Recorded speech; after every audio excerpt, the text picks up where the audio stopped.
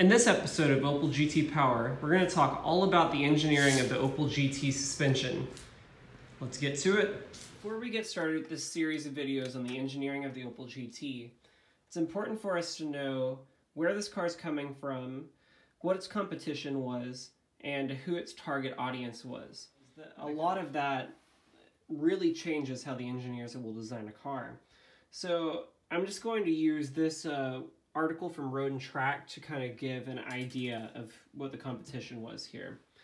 We have a Fiat 124, MGB GT, Triumph GT6 Mark III, and the Datsun 240Z. Most magazines admit that the Datsun 240Z is kind of in its own class above all of these other cars. And if you accept that, the Opel GT in most of these magazine articles becomes either the first or the second in its class. Sometimes the Fiat beats it, sometimes it doesn't. It just depends on what magazine you're reading. Like Road and Track, the Fiat beat it, even though the Opel GT had more points. Car and Driver, something similar. But either way, the Opel GT runs along very well with these other cars in its class, except for the 240Z. But I typically argue that the 240Z kind of spoke to a different kind of person than the quirky little Opel GT. Anyway, all these cars have very similar characteristics. The Opel GT was priced at $3,306. The average price of a car back in that day was about $3,560 in 1970. So every one of these cars, except for the Datsun 240Z, had a sticker price that was less than the average of average cost that someone would spend on a car back then. So these are affordable, cheap, entry-level sports cars. They all had pretty close to the same weight distribution. You're talking like 54 to 46 for the Opel, for example. And they all weighed about the same amount of weight. The Opel GT was the lightest at 2,100 pounds about. The Opel GT had the best cornering out of its class, except for the Datsun, of course, which was a whole level above them. The Opel GT had the best brakes in its class. It was able to stop better than any of the cars, including the Datsun. The GT had the second best acceleration of all those cars in its class as well, of a 0 to 60 of 11.9 seconds. So remember that when you're talking about the Opel GT's bad performance.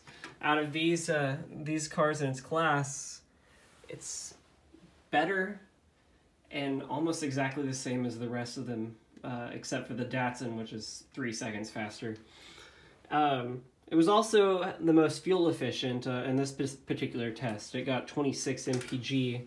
Anyway, that's the basics of where this car is coming from. So let's go to the garage and talk about how the suspension was designed for this part of the video.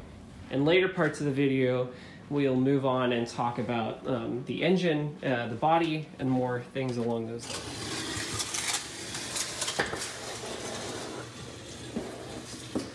Alright, so we're underneath my 1970 Opel GT now, and I'm going to tell you guys about the engineering and design of this suspension system. So the rear end is really nothing special at all in the GT. It's just a typical live axle design. You have tubular shocks, which are nice, and as you can see, they're placed at an angle on the GT, which I don't really like. I'd like to see them more at like a 5-degree angle or vertical. And all the Opel GT race teams change these to vertical, but probably more of a comfort-oriented design. And we have coil springs, which are nice. My Opel GT here has a sway bar, rear sway bar, but none of the US GTs came with the sway bar. I believe all the European ones did, but I guess they think that Americans hate handling so much they just decided to take it off. And the Opel GT has to have a rear sway bar. It understeers so badly without one. This is something I recommend that everybody upgrade on their car. See, we have rear drum brakes. Nothing special about them. Just a very simple, tried and true design. They work fine. So the Opel GT rear suspension comes from the Opel Kadett from a few years before it came around. Here's a closer look at the brakes I mentioned, and a nice side view of the rear end here. These are very dirty because I haven't had them open in several years. These are the stock brakes.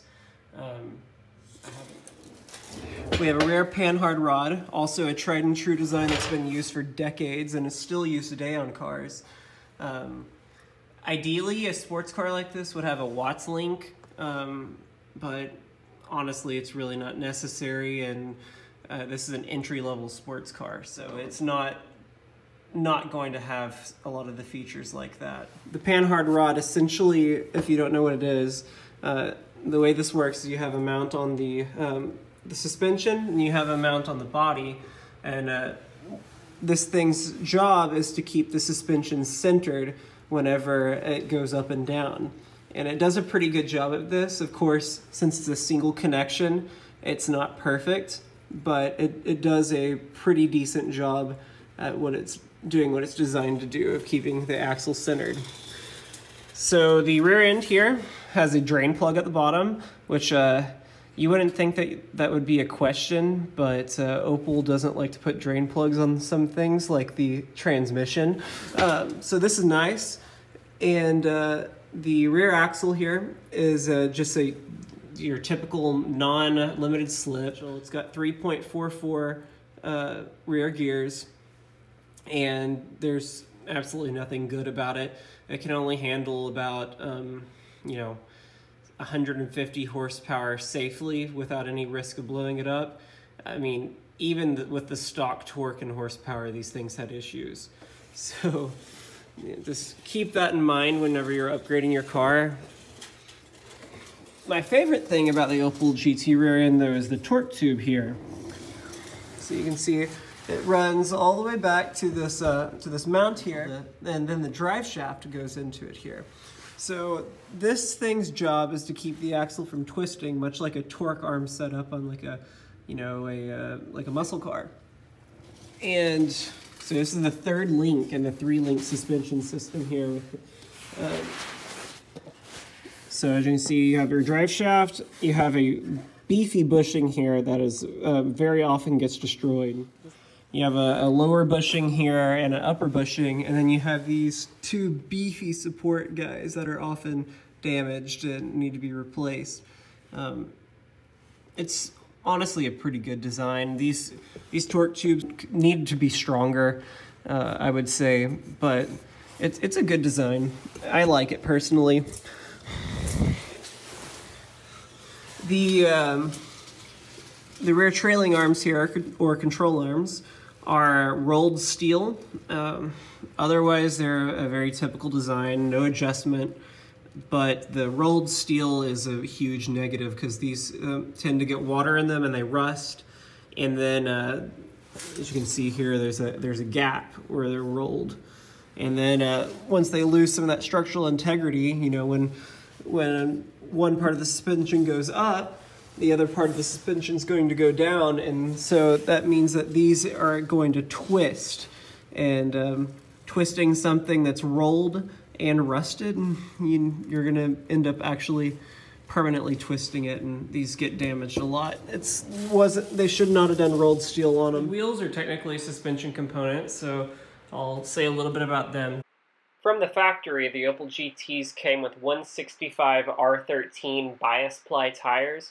Very skinny, and the grip on the cars could be greatly improved by putting 185s on it like my car has.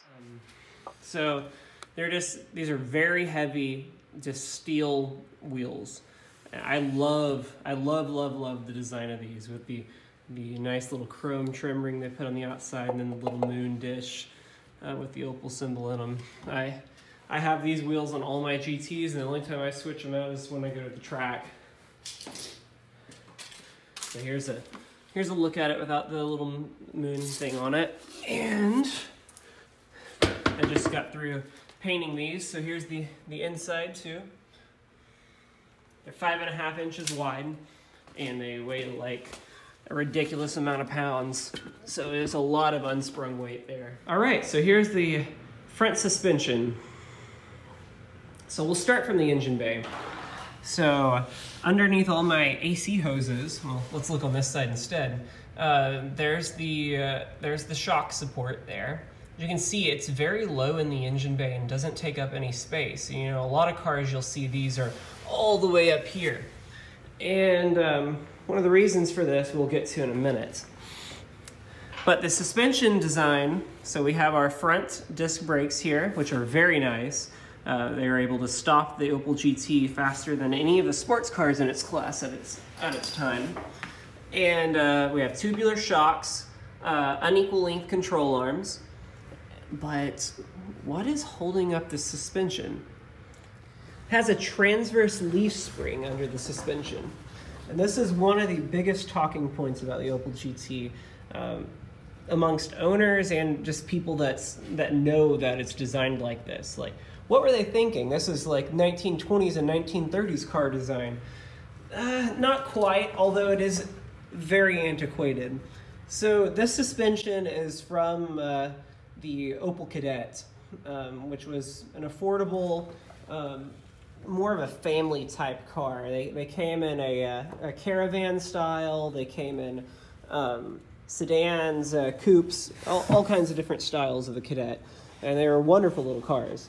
Kind of a competitor to the Beetle and other small cars of that time. But the Kadetts were not sports cars. So we have a non-sports car suspension in this car. So why is this? Why did the engineers do this? Well, it's really not their fault.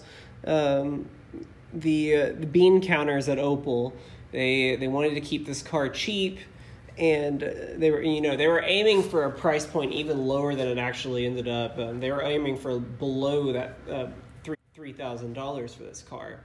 It wasn't achievable, but they did really good. Making it to where the 1.9 liter version was $3,395. The 1.1 liter was around $3,295. It was about $100 difference between the two engines. So this was a very affordable car at its time. But this transverse leaf spring design, aside from the cost, I'm going to kind of go into why the engineers might have chosen this.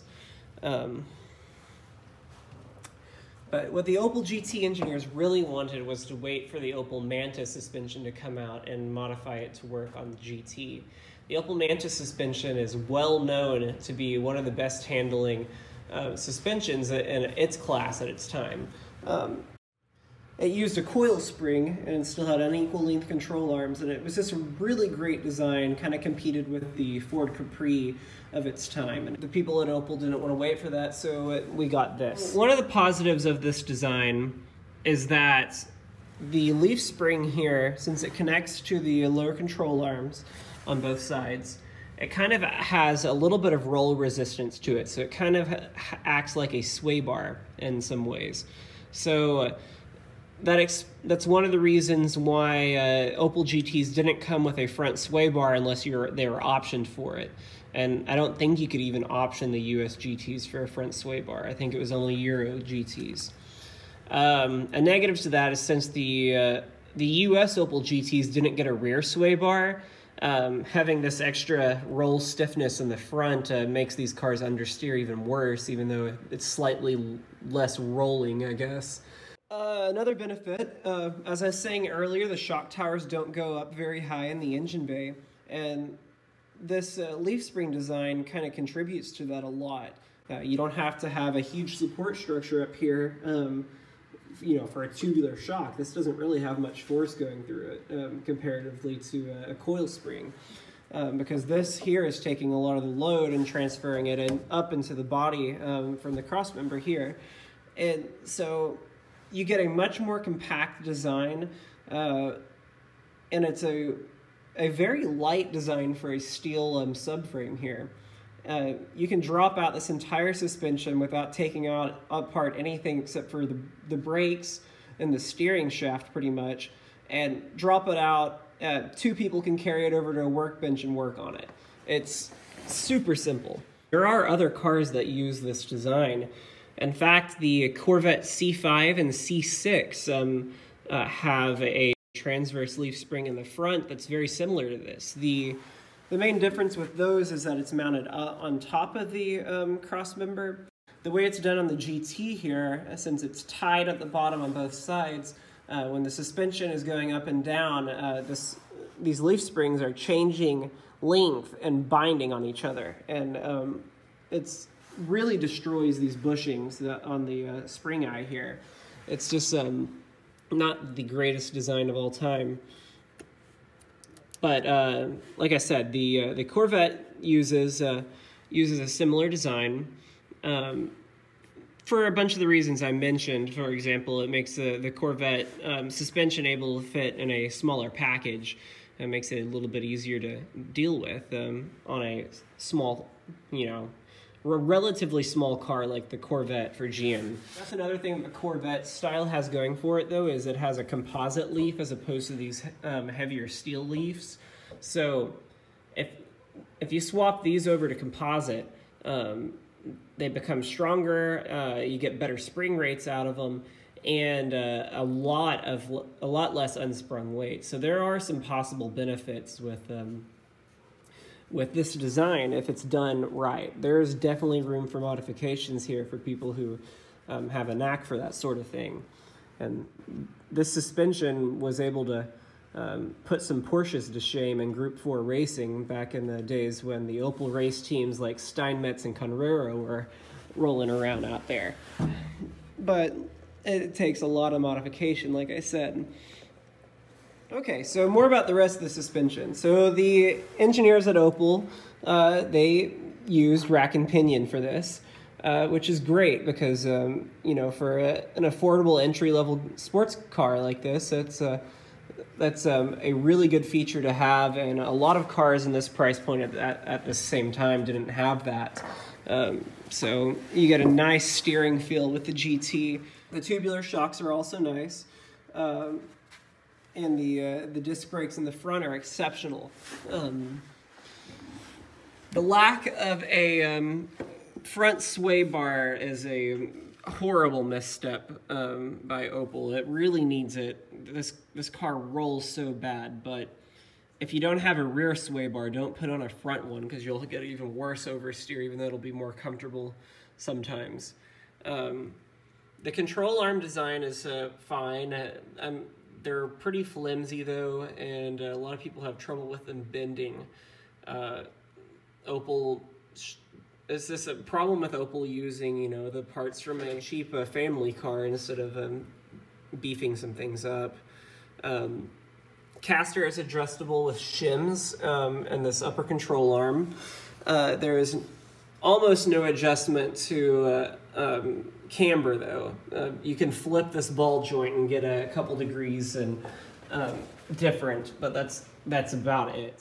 This isn't a very adjustable suspension, and it's without a lot of modifications, it's not really a great suspension for a sports car, but it does have its benefits and it does work fine. Really, the biggest win on the suspension side from Opel is that they were able to convince, the engineers were able to convince Opel to move the engine back in the car to where the suspension crossmember is its own separate piece and the engine has its own crossmember. So it's technically a front mid-engine design, and that really helps with the weight distribution of this car.